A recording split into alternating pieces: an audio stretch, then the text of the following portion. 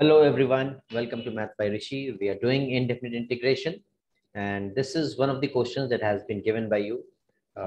Let's see how to deal with this. In the previous class, we did some concepts, right? And the most prominent among all of them was the form f dash x into fx raised to the power n. I believe even in this question, something has to be done using this, right? What is the integration of this? This is fx raised to the power n plus 1 upon n plus 1. So I hope you understand that. Now, how can we convert that? I understand that if I differentiate tan x, I'll be getting a sec square x. But the problem is we have sec raised to the power 4x. So I think we can easily get rid of that. See, root tan x is not an issue. Sec square x, using trigonometry, I would like to write sec square x as 1 plus tan square x. So I've taken one sec square in this form and the other sec square, I leave it like that, okay? I mean, that is how I would like to break it.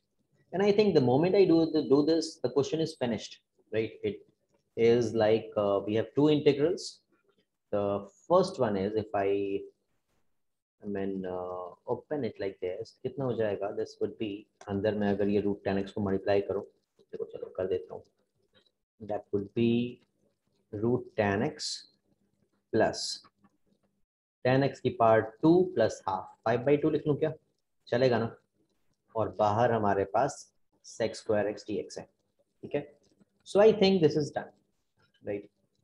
ये आपके पास आ गया tan x raised to the power 1/2 into sec square x dx plus the next one is tan x raised to the power 5/2 into sec square x dx. So अभी बहुत clearly आपको समझ में आ रहा है कि tan x को अगर मैं डिफरेंशिएट करूंगा तो मुझे sec square x मिलेगा. So f dash x is what? This is f dash x, right? That's f dash x. So straight away, what is the answer? Fx, which is tan x raised to the power n plus 1, half plus 1, 3/2 upon 3/2. So this 3 would come here and 2 would go in the numerator plus tan x 5/2 plus 1. क्या लिखूं? 7/2 लिखता हूं, ठीक है? Upon 7/2 plus c. That's all. ठीक है? If you want, आप थोड़ा बहुत कॉमन ले सकते हैं, जैसे कि 2 tan x raised to the power 3/2. अगर आप चाहें तो आप कॉमन ले सकते हैं, ठीक है? अदरवाइज भी कोई टेंशन नहीं है. Straight away you are done with the job. क्या रह गया यहाँ पे? अगर तुमने 3/2 यानी कि 1.5 घटा दिया, इसमें से 2.5 में से तो क्या बचा? सिर्फ एक बचा ना, तो 1/3 tan x by 7. That's all. So I hope that's fine, right? आप आंसर I think होगा शायद मेरे पास. 6th question 2/3 tan x 3/2 2/7 tan x 7/2 plus c. ठीक है, इन्होंने यहीं पे आंसर रहने दिया, तो that's okay. I hope it is clearly understood to all of you. Let me know if you have any further doubts. Okay, this time we have tan raised per 5x. और एक बात तो पक्की है कि हमें tan की power 5x को ऐसे तो इंटीग्रेट करना आता नहीं. अगर tan x होता है एक बार को फिर तो ठीक है, tan x का हमारे पास log of sec x हो जाएगा और sec square x भी नहीं दिख रहा है, तो ऐसा करते हैं sec square x क्रिएट करते हैं, ठीक है? Let's try and create sec square x. तो कैसे क्रिएट करें? ऐसा करते हैं कि tan square x into tan cube x लिख देते हैं, है ना? तो हो जाएगा tan की पावर 5x. और tan square x हमारे पास कितना होता है? tan square x हमारे पास होता है sec square x minus 1. ठीक है, मैं उम्मीद करता हूँ ये फॉर्मूला आप जानते हैं ट्रिगोनोमेट्री का, है ना? क्या होता है भाई? 1 plus tan square x is equal to sec square x. तो tan square x तो मैंने क्या लिखा? sec square x minus 1. ठीक है, सो I hope you know that. Okay, अब इसको ओपन करके देखते हैं. आई थिंक कुछ तो अच्छा सा लग जाएगा ना. देखो, ये हो जाएगा तुम्हारे पास tan cube x into sec square x. So this is good. और माइनस में अगर मैं देखता हूं तो ये दिखता है tan cube x. tan cube x को मैं फिर से लिखता हूं tan x into sec square x. मतलब tan square x को क्या लिखूंगा? sec square x minus 1. है ना, बिकॉज देखो tan क्यूब x का तो कुछ अकेले का तो कुछ हो नहीं पाएगा, आप मेरी बात समझ रहे हो, है ना।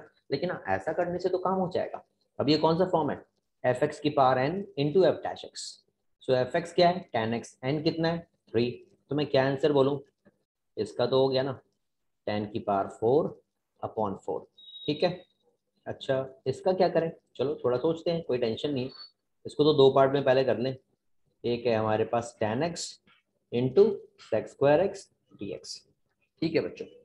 इधर माइनस से मल्टीप्लाई करूंगा तो ये मुझे देगा integration of plus tan x, है ना, which is again not a problem, ठीक है, ये अलग है, ओके, दिस इज डिफरेंट, ये इस क्वेश्चन का पार्ट नहीं है, ठीक है, प्लीज डोंट गेट कंफ्यूज, ये हमने अलग से बस आपकी ट्रिगोनोमेट्री की नॉलेज को सही रखने के लिए किया है, ओके।